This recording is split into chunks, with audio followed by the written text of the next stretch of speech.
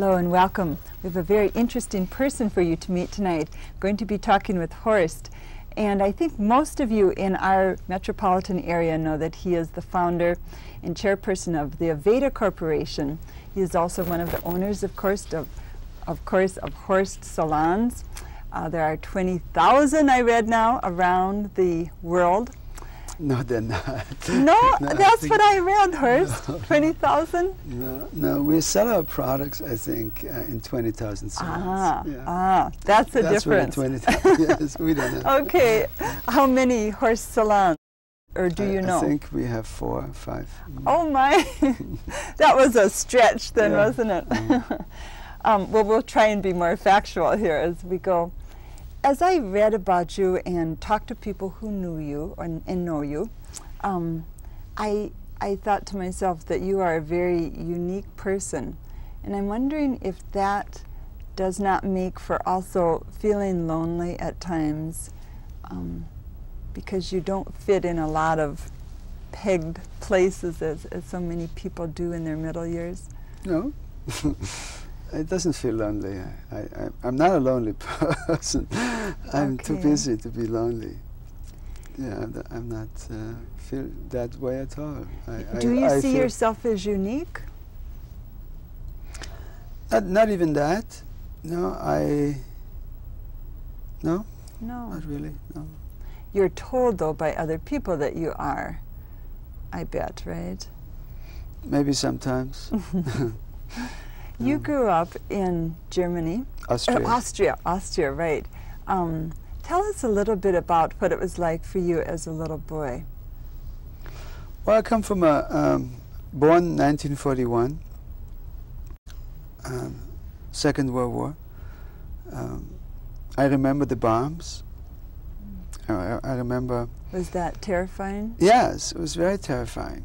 First time I came to Minnesota, I was 22 years old, and there was a tornado warning, and the same sirens. And I totally froze. And it's amazing how one's memory, you know, how accurate that is, and it was such a the old feelings. Yeah, same feelings, and it was for a moment. Then I realized, you know, people told me it was a tornadoes, it wasn't airplanes, but it's yeah. So I remember that. I remember my parents very poor people. My father was a shoemaker. Is he still alive? No. He just died then? 3 months ago. And he was 91 then? No, he was 97. 97? Yeah. Oh my. Yeah. Wow, so he lived to be a long life. An old man. And so my youth was, you know, I had to start working early. I began my career at 14. You actually hated school, I read. I was terrible in school. Yes, I hated school, you're right. That was a good word. The word. Yes, I could not learn in school. 2 things I was doing well at when I was drawing, art, and natural history. Nature study. That was I had A's, but something you were interested in. Yeah, very much so. Yeah, but I couldn't. I couldn't pay attention in school. My mind always was absent. It was weird. It was a terrible student. Were you bored by the school? Not bored. I was absent. You know, absent-minded kind of. Hyperactive? Maybe hyperactive, yeah. Yeah, could be. It could be hyperactivity. Does that carry on now in terms of high energy? Do you find you are a person with more energy than average, do you think? I think everybody has energy. I think it's how, you know, how one, you know, energy, you know, it's power. But you need something to light it up, I think. You know, I've interviewed a lot of successful people, you know, and I have asked myself, what is the ingredient that they all share? And one of them is what I have perceived as a lot of energy. Maybe they're tapping into their energy more than average. Yeah, I'm sure that, you know, that it must be. I like what you're saying. I relate to that, what you're saying. I think we all have energy.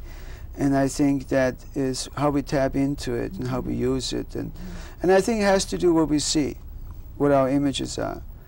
You know, I'm sure that if one's images doesn't look too bright or doesn't look too good, then I think that then it's a reflection of how energy is used, you know.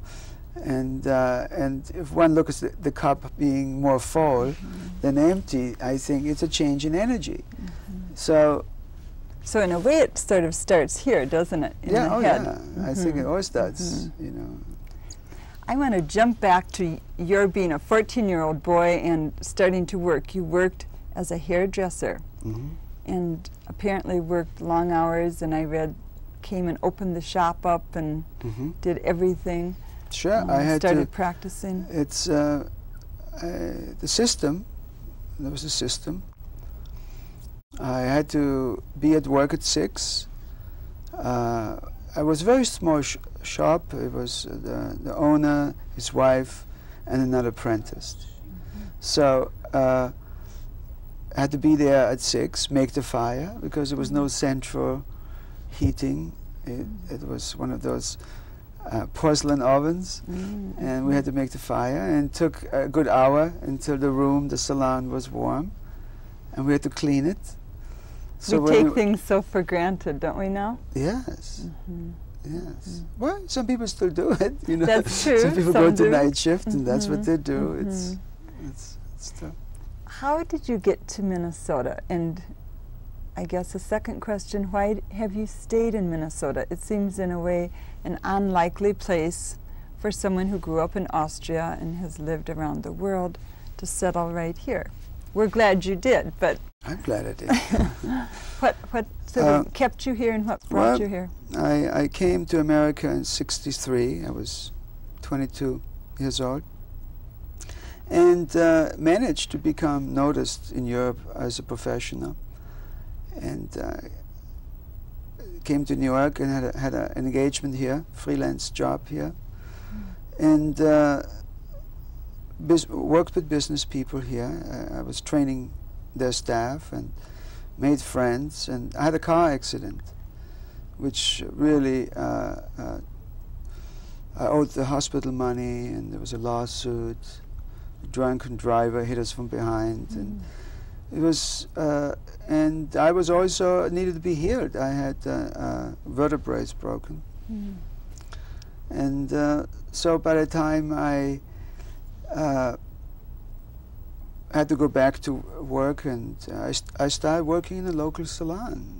I had no choice to pay some of the bills. Yeah, I mean, I had no money. I had little money, but I owed more than I had. But at that time, you were already known around Europe, right? As I was known in Europe. Good hairdresser. I was a very good hairdresser, and I had. Yeah, I mean, that was my thing. I mean, I exhaled and inhaled hairdressing in my youth. I took it very serious. I worked on myself to be good, and practiced a lot, you know, practiced a lot. And then, of course, I got good breaks.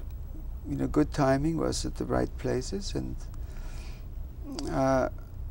so I ended up in Minneapolis. It was easy. It was easy to build a clientele. I learned how, in the places I worked on very fussy people. You know, some are very rich, some are very famous, and people like that are very fussy. So I learned how to serve people who are fussy, and I enjoyed servicing, and I could deal with fussy people. Fussy people never bothered me.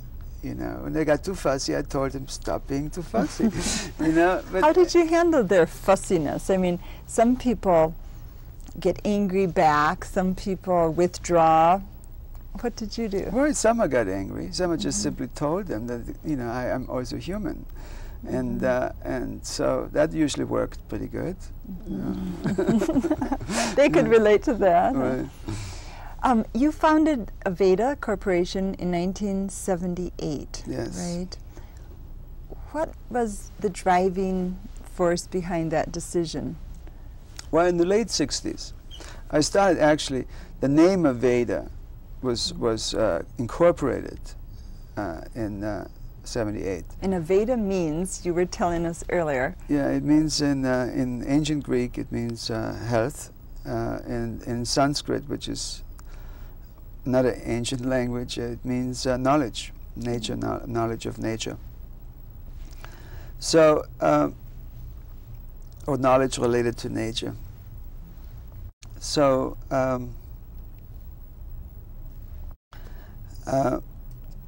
Aveda, actually, I started making products in the late 60s. My mother was a herbalist. She was an Austrian, very sincere woman who went to the mountains and made her own little compounds. And but was she your inspiration in a sense? Not in the youth. Later on, yes. My mother was a very good inspiration for me. My mother was a good mentor. She was very strong. She was very holistic, spelled with a W. She couldn't stand people not telling the truth or not being sincere, or not being quality about themselves. She was a very proud woman. So she was a good mentor. She was a good role model for me. And my father also, he was an artist. He was a shoemaker. He made tremendous shoes, crippled after the war. People had, injured feet, and he made orthopedic. He used to carve his own forms, and then he made shoes. So he was an artist. So he didn't just sell shoes, but he created No, he made them. shoes. He was not in selling shoes. He was just making shoes. He was a shoemaker, and he made sports shoes. He was not a good business person. He never could relate to how to just, and in many ways he was not very responsible either. So. Well, when you started Aveda, where did you go to get your plants, your flowers? I mean, in the summertime around here, we're fine, but we don't have a lot of variety. Well, we work with many species of plants. Our system, we are truly, we learned over the years to be engineers of plants. So we use more than 1,500 species of plants. Many of them are grown in warm climates, tropical climates. We buy from plants, we use plants from all over the world. In the early days, though, Horst, did you just choose from certain areas? Were you able to right away go all over when you first started? Well, in the early Aveda? days, we bought raw materials which other people made for us. And the extracts and things like that. Okay. But we learned that we were trying to make natural products many years ago, and we learned that to make natural products, it's not an easy thing to do, because if one is a manufacturer like we were, we started being manufacturers, and we used local places to fill our products. And some of them weren't very sincere. Some of them didn't use what our formulation was. They made it their way to save money, and they weren't sincere.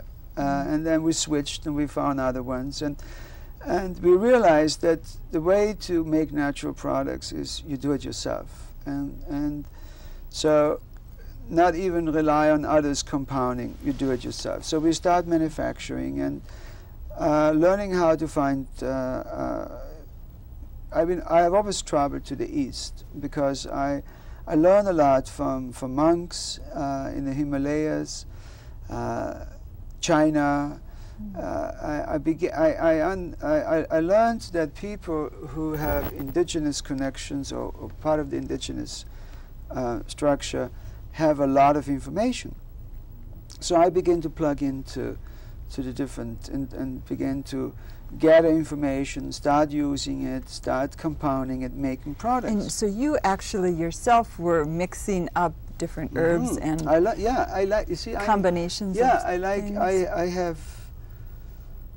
I've worn many roles in the company, and I still do. Do you? I was Yeah. wondering if you still got into the lab and experimented. It's one of my favorite thing to do. To work with the chemists, to work with the scientists, and you know, in my own little primitive way.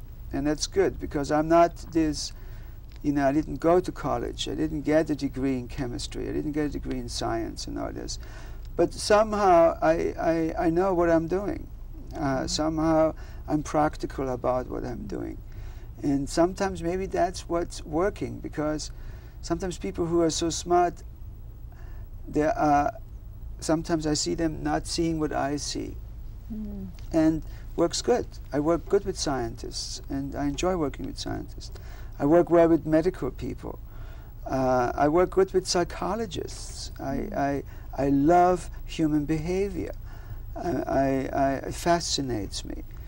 And I also now begin to understand trade, which is business. Do you wish you had gone to college, or are you glad you didn't No, waste your no, time I'm glad with I never 4 went to years out? I'm glad I never went to college, because I don't have paradigms that some smart people have. It must be done this way, because Yes. it's always been done that way. I am zero. I start always, everything I have ever done, I started from zero. And I had to learn it by doing it. And I'm delightful that I had that opportunity. Do you feel that your intuitive sense is strong? I mean, do you trust your own intuition? Yeah, it's a street lot? survival. Yeah, it's being a street, I call it, I always use the term, I'm a street kid. Because that's what I feel. That's what I feel, you know. I just got a sign saying we only have 10 minutes left. I want to switch gears. You are now known for being on the cutting edge in terms of pushing to save the planet, working on real heavy-duty environmental issues. How did that, just in a nutshell, Horst, how did that interest get so strong? Was it out of your work with your own business? Was it out of reading? Anybody who works with plants, anyone, and my business is plants. And one get into the plant's structure and understand how to use the plant spirit. One learns there's a symbiotic relationship between plant, mineral, plant, and animal. And that's the domain you and I are mostly related to. And how symbiotic the other parts are to sustainability of the human species, and all species. So one simply learns that, you know, every 2 hours, or every hour, 2 species of plants disappear forever on this planet. I mean, right now, How do you keep from getting so depressed by the things you learn when you're in the environmental Well, sometimes field? I use anger. Sometimes I get angry that we are doing this, that this is going on, that how stupid we are, and how greedy we are as a species. And I want to include myself into that, because I don't want to separate myself. You know, we're all part of this phenomena, but we're also human, so we're also smart, and it's time to give a little bit of ourselves, and it's time that, and I think maybe this whole thing is just designed to be that way. Maybe just nature has a wonderful way of teaching us how we ought to behave. Sometimes I believe that, you know. that things have to get... That nature is teaching us. that things That have this to is a get great bad before we can do... That this is a great lesson. Good. Yeah, I know one thing I don't learn until I become concerned about something. Fear sometimes wakes me up, and I pay attention. And I think that fear or pain, I rather should say, that sometimes pain is a signal that we ought to learn something. And we can use it then. But unfortunately, you know, we have become very desensitized.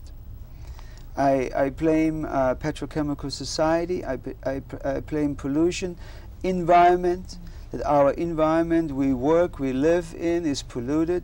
Inside our workplaces, our living places is as bad, because everything is made from petrochemicals. So we, our senses have become desensitized. Our immune system, what is the cause of allergy?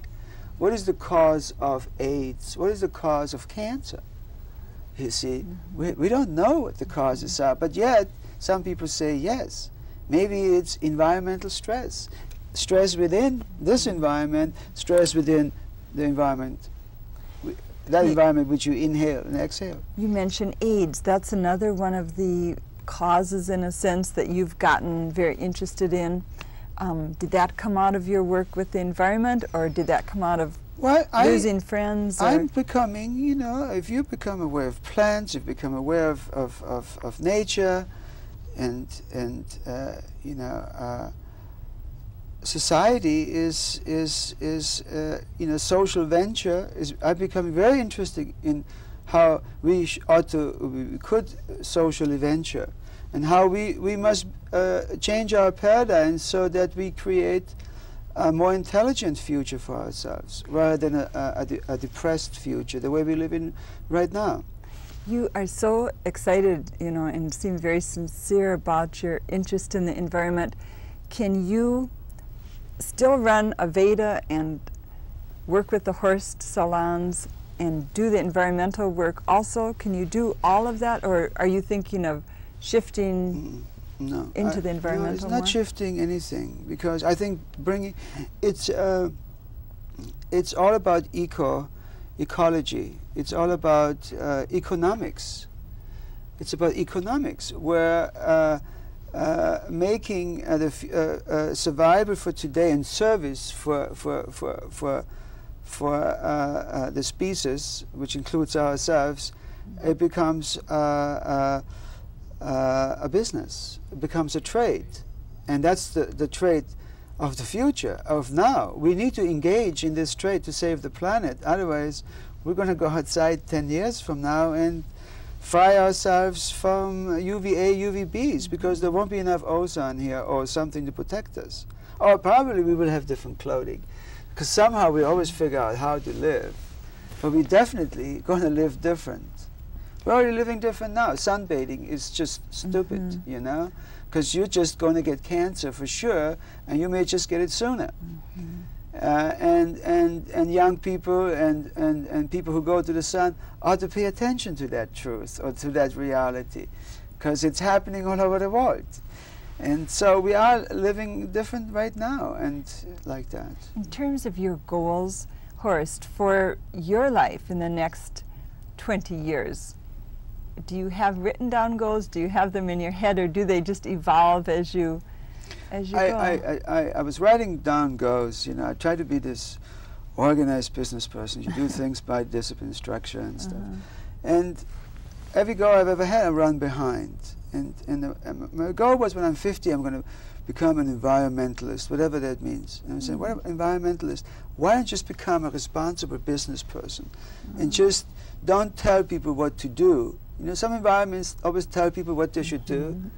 I decided, you know, being a good environmentalist, be a good business person, be a model, and be part of a new economics, and you know, live on the edge, and try set some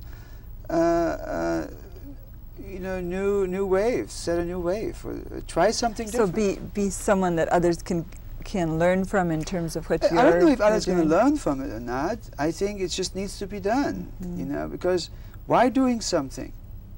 You know, I never want to make a product somebody else already makes. If I can make a product better, or a difference, at least benefit somebody more than the other, why making it? Just to make money?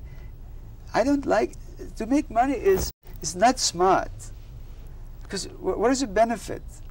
It's got to be more than that. What makes you happy? I mean, I'm guessing money does not make you happy. Being with happy people, that was makes me happy. And also making people who are not happy smile and happy. That makes me even more happy. Yes. So it's the interpersonal. Yeah, it's service. I like being of service if I can. Now, you're not married, speaking of the personal side here. No, but I lived with for 6 years with a wonderful woman, and who knows? Does she say, let's really make make this legal, let's get married, or does she Why we feel talk about it, and probably we will do it, you know, if we find time to do it. I'm just teasing. You're 50. Does time look different at 50 Yeah. than it did at 45 or 40? Yeah, it looks different. Yeah, it's you know what it for me it becomes less fearless. I was more afraid. As older I get, the less afraid I become. I used to be afraid. I used to be afraid of death. I used to be afraid of I used to be afraid of failure in business. I mean, that was probably one of my biggest motivating things to go, to be there so hard. It doesn't matter anymore. Those things, the other things now begin to matter more than some of the other things. We have 30 seconds left. In 30 seconds, Horst, what matters most to you right now? Just be able to follow my bliss, follow my goals and my visions.